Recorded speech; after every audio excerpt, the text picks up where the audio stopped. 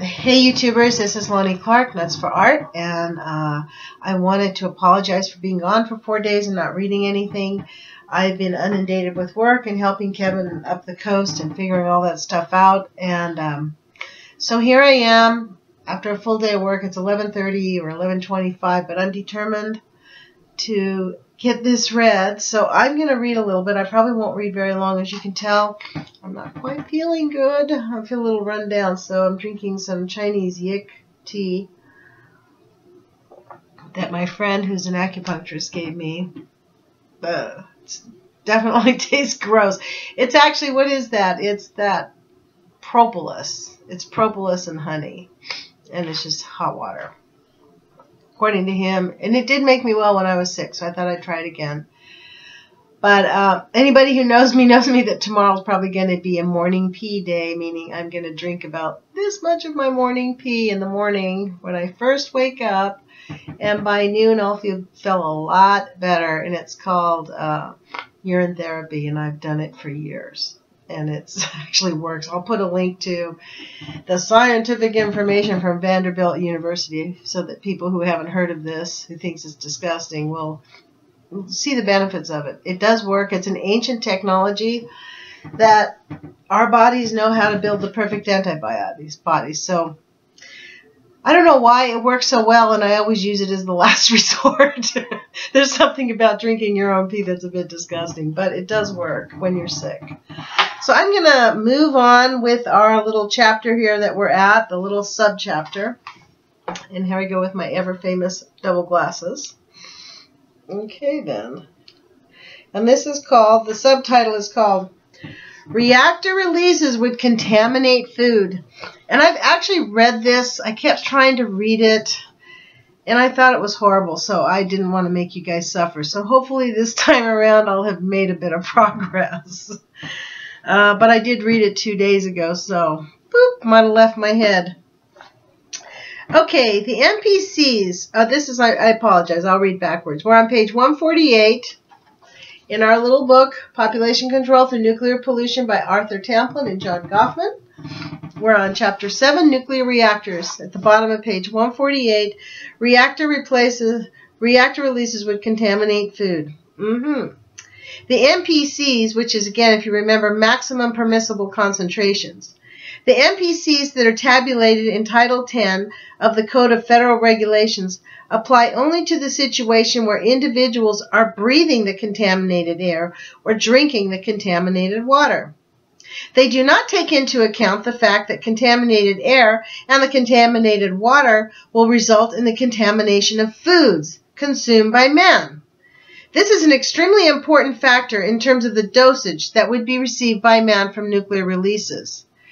For example, if the cesium-137 concentration in water were at the maximum permissible concentration, MPC, allowed by the AEC, an individual could not eat even 1 pound of fish a year without exceeding the present radiation exposure guidelines.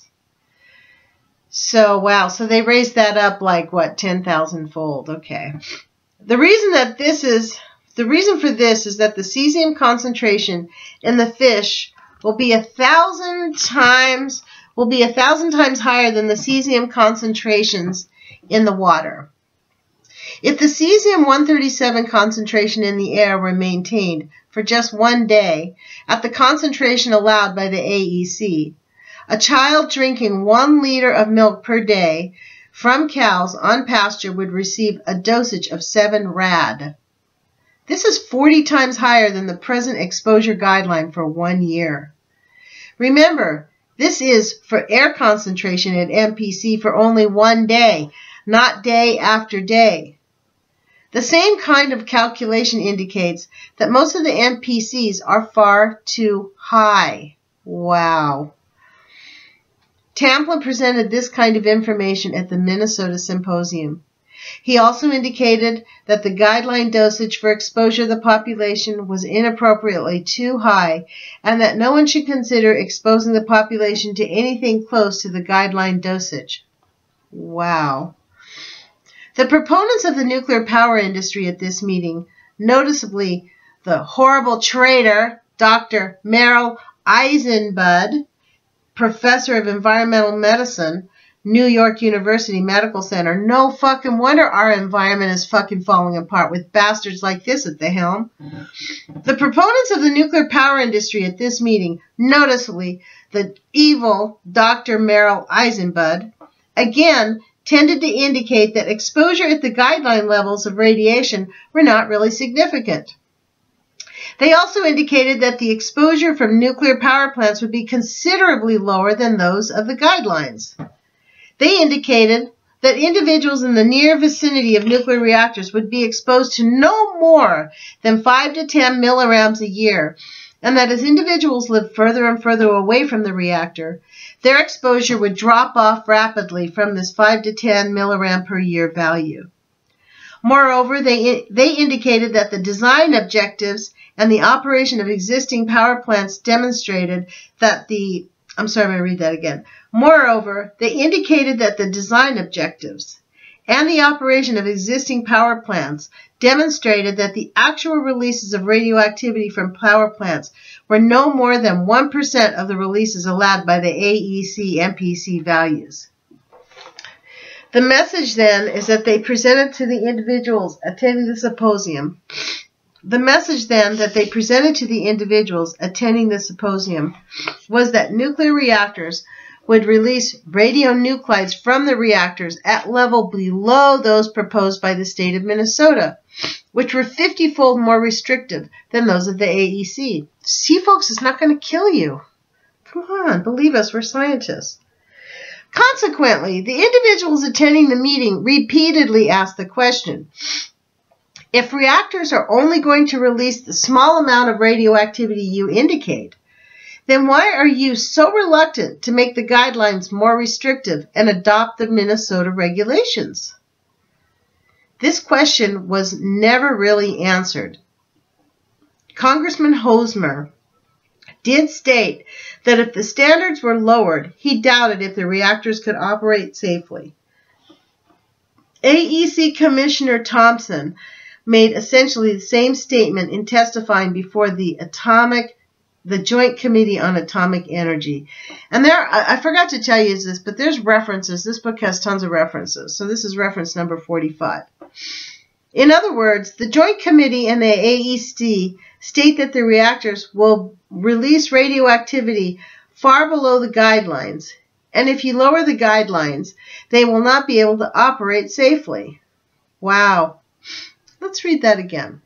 In other words, the Joint Committee and the AEC state that the reactors will release radioactivity far below the guidelines, but if you lower the guidelines, they will not be able to operate safely.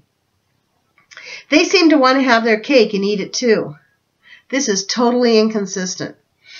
So they're willing to poison people so that radioactivity can keep going. What is the real reason? That's the new subtitle. If the reactors are to release less than 1/100th of the present allowable release rates, then why should the AEC and the Joint Committee be so reluctant to lower the standards by a factor of 50? The only conclusion that a reasonable person can come to is that the AEC and Joint Committee do not believe that the reactors will be able to operate at these lower release rates. This becomes all the more confusing when you realize that the Northern States Power Company, which is most intimately concerned with the Monticello reactor in Minnesota, has indicated that it would be willing to comply with the state of Minnesota standards. To remove some of the confusion from this paradox, one then might conclude that the Joint Committee and the AEC are reluctant to lower the guidelines because this would not leave any room for the development of their other pet project, the Plowshare Program. This doesn't make very much sense because it is possible for a set of standards to be developed to apply specifically to the nuclear reactor program, and the Plowshare Program could then have a set of standards developed to apply directly to it. Accepting this, it must be concluded that the AEC and the Joint Committee do not have confidence that the nuclear reactor program will be able to operate when regulated by more restrictive standards. They must feel that these more restrictive standards will force their nuclear reactor industry out of business. No shit, Sherlock. There are other aspects of the problem which were never really discussed at the Minnesota Symposium that may give the AEC some cause for worry over more restrictive release rates on present-day reactors. These other aspects of the problem are the fuel reprocessing plants and the disposal of radioactive waste. The fuel reprocessing and waste disposal aspects of the nuclear industry will be discussed in a subsequent chapter of this book. It suffices to say here that discussing the release rates from a successfully operating present-day nuclear reactor is only discussing a portion of the problem, that the major aspects of the problem reside in those subjects that were not really covered at the University of Minnesota Symposium. Another aspect of nuclear reactor was that largely glossed over, Another aspect of nuclear reactors that was largely glossed over at this symposium was the consequences of an accident. With respect to accidents, both minor and major, one important aspect of the nuclear power industry was brought out quite vividly by Harold Green, a law professor from George Washington University. This was the requirement that the nuclear industry... Oh, here we go. This was the requirement of the nuclear industry for the Price-Anderson Act. Fuck me. I hate this guy. I hate those people that created that law. Okay, new subtitle. Price-Anderson Act limits liability. The Price-Anderson Act is a unique piece of legislation. It limits the liability of a nuclear power reactor to some $560 million. Period. No matter how much damage. That's my comment. This dollar limit is quite a concession, since a study conducted by the AEC's Brookhaven National Laboratory indicated that an accident of a nuclear reactor could result in a total liability of some $7 billion. And actually, we know it's more than that because what's Fukushima? Trillions of dollars. In other words, the Congress of the United States has limited the liability of these nuclear reactors in such a way that should a serious accident occur, the public would get back only 7 cents on the dollar of the damage that was done. This is where I start cussing, you guys. Moreover, of this $560 million limit in liability, the private insurance carriers have underwritten less than $100 million. The U.S. government stands behind the rest of the liability.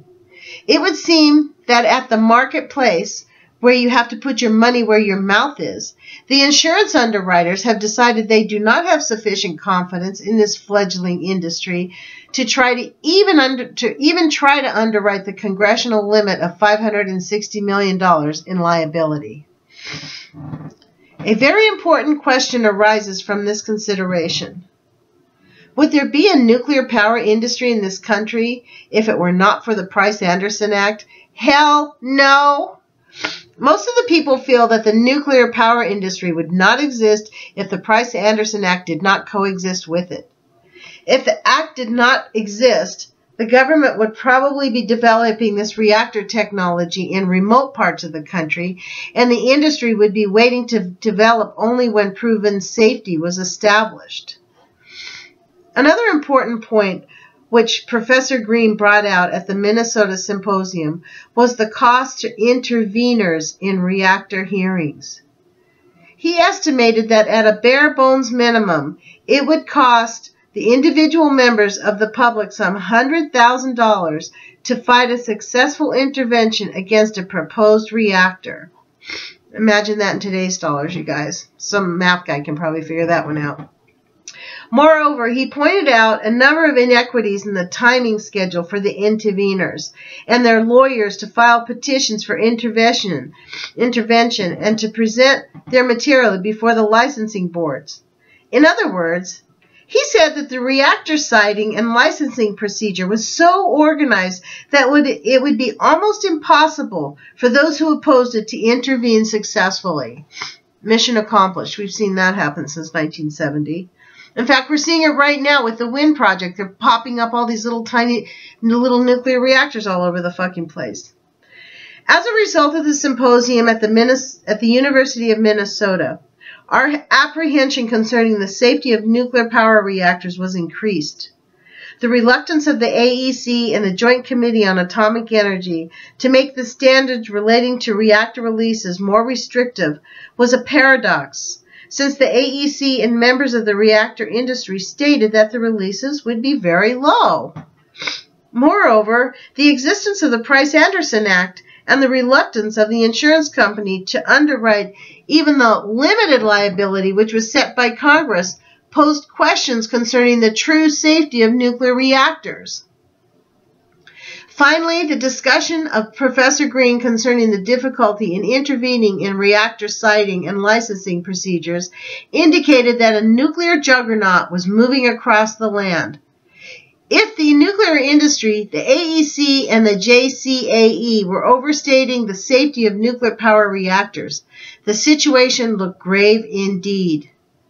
We therefore began to look into the literature concerning the safety and the operational aspects of the nuclear power reactors. By the time of the AAAS symposium arrived on December 28, 1969, our review of the more general information concerning reactor safety had led us to the conclusion that the people of the United States were being subjected to a gigantic experiment. Exactly, with their fucking lab rats. The unpredictable outcome of this experiment could be a severe tragedy occurring in some major metropolitan area. Hello, New York and Los Angeles, San Diego, Northern California. Consequently, the talk which Tamplin prepared for presentation at the AAAS meeting called for a moratorium on the construction of new nuclear power facilities until the uncertainties concerning the safety of nuclear power could be resolved. New subtitle: Tamplin's moratorium suggestion is censored. It was this report that was severely censored by Dr. Roger Batzel, Associate Director at the Lawrence Radiation Laboratory for Chemistry in the Biomedical Division. I wonder if that fucking rat is still alive. Dr. Roger Batzel. In effect, Tamplin was informed that unless he removed the suggestion of a moratorium from that report, the laboratory would not fund his travel to the AAAS meeting. In fact, it would not allow him to prepare or have the report typed using the facilities of the laboratory. Dr. Batzel indicated that this kind of statement on the part of Tamplin represented irresponsibility. So I guess Tamplin fucking backed down? That's bullshit. He should have paid for his own fucking ticket and told those people to go fuck themselves. Strangely enough, at this particular time, there was such a bill recommending a moratorium introduced into the U.S. House of Representatives by Congressman Lester L. Wolf of New York. The bill intended to provide a moratorium on the construction of new nuclear power reactors for a period of 10 years. Reluctantly, Tamplin removed that portion of the discussion from his paper for the AAAS meeting, and at the AAAS symposium presented only the data related to the erroneous nature of the maximum permissible concentrations and the inappropriately high Federal Radiation Council guidelines for exposure of the population. So he fucking backed down. Arthur Tamplin fucking stabbed us in the back because he wanted them to type his paperwork and pay for his fucking ticket, and he didn't want to get ridiculed. That's bullshit in my book. We shall now present the full story as we saw it then, with some additional information which has come to our attention subsequent to that period of time. But before we go into the discussion of the nature of nuclear reactors, it is important to point out that one of the subjects discussed at the AAAS symposium was fossil fuel plants. The nature of the discussion concerning fossil fuel plants was that although today they belch noxious gas from their chimneys, it is totally within the ability of the existing science and technology to clean up these emissions dramatically. The development of the technology has been hampered considerably because of the lack of funding for the necessary research and development. I wonder why, those greedy bastards. They have all the money there is. One of the reasons why this money may not have been available for the development of this technology was that some $400 million per year was pumped into the development of the nuclear reactor technology. The essence of the comments from the people discussing the fossil fuel plants was that we could have clean fossil fuel plants today. These statements were highlighted in a talk by Carl E. Baggy, Vice President of the Federal Power Commission. And I quote, "The research and development effort for atomic energy received over 84% of all the federal funds for energy research and development." R&D, that's how they wrote it, R&D. It has also received approximately $3 billion of government expenditures in the last 20 years. Compared with this ambitious federal commitment to atomic energy, the amounts of money which have been and are allocated for the improvement of fossil fuel generation and for other fossil fuel energy research are ridiculously small. True, that still is today. Hold on. Moreover, the University of Minnesota Symposium, I beg your pardon. Moreover, at the University of Moreover, at the University of Minnesota Symposium, Dr. M. King Hubert of the Department of Interior indicated, for example, that we have about a 200-year supply of coal in this country alone, in addition to our oil reserves. In other words, there is no real need to rush headlong into the rapid proliferation of nuclear power reactors, because we have the potential for clean fossil fuel plants as a reasonable alternative to potentially unsafe nuclear power plants. We could wait for proven safety. But as Power Commissioner Baggy and others have pointed out, fossil fuels will represent the backbone of our electrical power generation for a number of years to come. We should expend every effort to make fossil fuel plants as clean as possible, which they didn't do that either, by the way. What is wrong with nuclear power plants? Oh my gosh, I'm at 22 minutes. I think I will stop there. We're on page 155, new subtitle, What is wrong with nuclear power plants? So, I'll talk to you guys tomorrow, and I hope I feel better by tomorrow night, but I'm still going to read a little bit. I think I can, as you can see, the new digs, I brought this in my office so that I hired somebody to help me. So, this is the new venue. So, I'll see you tomorrow. Put your courage feet on, and like they said, $100,000, is that what they said, to try to stop? Like, we're up against Goliath. This is David and Goliath.